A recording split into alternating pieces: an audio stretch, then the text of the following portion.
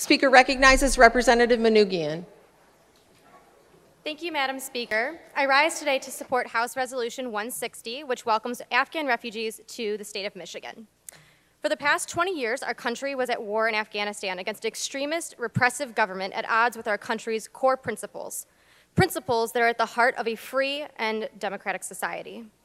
Our brave service members were joined by allies from across the world in this fight to secure our nation from a government that gave safe harbor to terrorists who attacked us on September 11, 2001. In this effort, we were joined by tens of thousands of Afghans who put their lives on the line to help as interpreters and translators, machinists and janitors, and every other job that our military and the wider national security apparatus needed. That service to our troops and diplomats came with a price.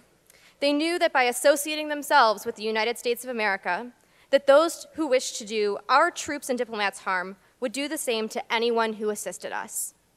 Now, with the United States of America's military withdrawal from Afghanistan, our government has an obligation to uphold our commitment made to the Afghans who made our mission possible.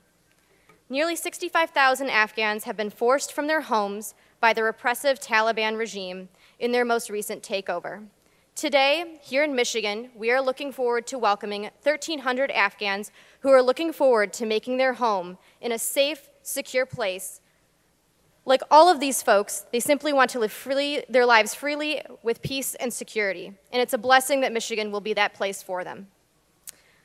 During testimony on this resolution, Madam Speaker, it's been asked why we as a body should bother welcoming refugees through a resolution since churches and other organizations are working to assist families as they create their new home here.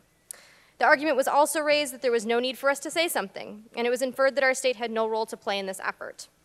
Frankly, I could not disagree more with this sentiment, and I also have to point out that the very premise of it's actually factually incorrect.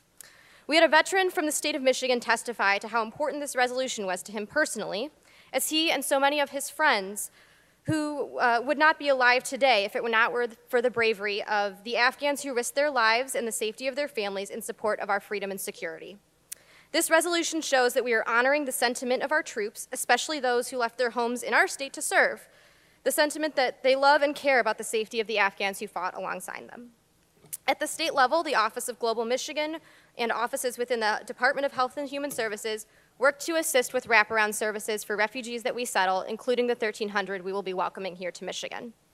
Furthermore, to paraphrase my dear friend Father Danaher's testimony before the House Committee on Military Veterans and Homeland Security, our voices matter. And the opportunity we have here today with this resolution indeed matters very much. We have an opportunity to reaffirm our commitment to settling so many of those new American residents who are looking for a better life, just like so many of our ancestors did, including my own, Madam Speaker, when they looked toward this country as a place to create their future.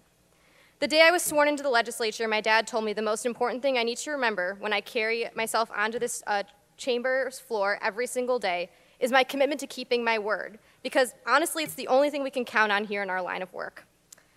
When we make a commitment, I believe, Madam Speaker, our word should be our bond. 20 years ago, our nation made a commitment to the folks who helped our troops and diplomats that we would keep them safe from those who wish harm upon them and their families, just like how they worked so hard to keep Americans and our allies safe.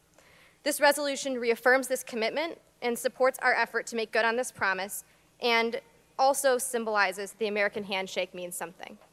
I ask you and our colleagues today to join me in supporting House Resolution 160, welcoming these Afghan refugees to our state, to make their home here, and to stand alongside me in committing to ensure they find Michigan to be welcoming and loving and the caring state that we all know it is. Thank you, Madam Speaker.